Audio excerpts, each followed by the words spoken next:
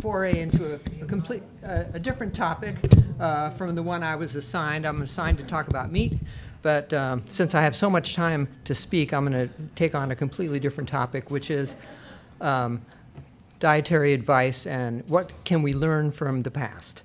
So 20 years ago, the primary dietary advice was eat low fat. And this was bad advice. And looking back, reflecting on this, it occurred to me that there are really at least four big reasons for why that bad advice got promulgated so widely. And I'll just touch on each of these. The first is groupthink. I was on the Dietary Guidelines Committee for 2000, and full of energy back then. And we got to the fat discussion, and so my colleagues all said, well, okay, 30% calories, absolute maximum. And I said, wait, where's the study? Can you point to me one human study that says that exceeding 30% of calories from fat is bad? And they looked at me like I was from Mars, and they said, but all of the guidelines say this. The previous guidelines said it, the AHA said it, the ACS said it, American Cancer Society, Heart, everybody was saying that, so it obviously must be true. And I persisted and said, well, you know, do they have access to data that we don't have? And they said, okay, that's enough. We're not talking about this anymore, and moved on. So I think groupthink. Second is that this was based on a marker, not on clinical endpoints. And the marker was a bad marker, total cholesterol. It was maybe good for 25 years ago, 30 years ago, but it's really not a good marker. And as Dean Ornish and others have commented, we really need clinical outcomes to make good advice, and that was ignored. The third, and probably the biggest issue, which raised by Frank and some others, is the desire to be simple. And even back then, the advocates of low fat were saying, well, if we advocate low fat, what the population will do is to decrease saturated fat, which is really what we want them to do. But that message is too complicated for the consumer, so we'll just say eat low fat. And the desire to be simple, I think, was really a big, big mistake. Nutrition is pretty simple, but it's not that simple that you can boil it down to a three-word mantra: fat is bad. There's good fats, good carbs, bad carbs, maybe even good vegetables and not so good vegetables.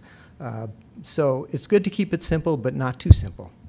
And finally, I think another key mistake in retrospect that was made there was that they ignored the substitution principle, that if you have a stable weight and a stable physical activity pattern, then your calories will be roughly stable. So if you eat less of one food, you're going to have to make it up somehow by another food. And I think this was completely ignored and entirely predictable that all these fat-free products were put on the market and they were replaced by refined carbohydrates. So, you know, I think we can learn from the mistakes of the past. And even in our current thinking, it's easy enough to think about replacement for nutrients, but we also have to think about that in the context of food. So people say, well, is butter bad? And I think the right answer to that question is compared to what? If you compare it to high trans margarine, it's good. If you compare it to olive oil, it's bad. So to categorize foods as good and bad alone, for any food that's providing calories, you have to think of it in terms of what is replacing it. And this is a key concept. It's not rocket science, but it's amazing how commonly it's ignored, that people say this is bad, this is good. Good compared to what? So leads me to meat. Is meat bad? Well, let's see. So here's the favorite target of most of this group. And this is overall U.S. meat consumption in billions of pounds since 1900. And it's gone up from 10 billion pounds to, say, 55 billion.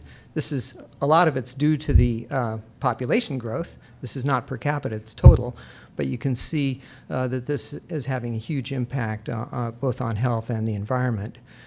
Here's the per capita data, and you can see that actually beef consumption per capita has started to come down in the last 25, 30 years. Pork has stayed about stable. Chicken's gone up a lot, as was shown in an earlier slide. And turkey's going up, too. I'm not going to say a lot about the environmental impact. There's lots of different ways to show this, but I hope by now you're completely convinced that red meat it takes up a very large footprint in terms of environmental impact compared to the alternatives. So health consequences in Western countries, red meat is strongly linked with increased risk of diabetes, cancer-specific death, cardiovascular-related death, and all-cause mortality.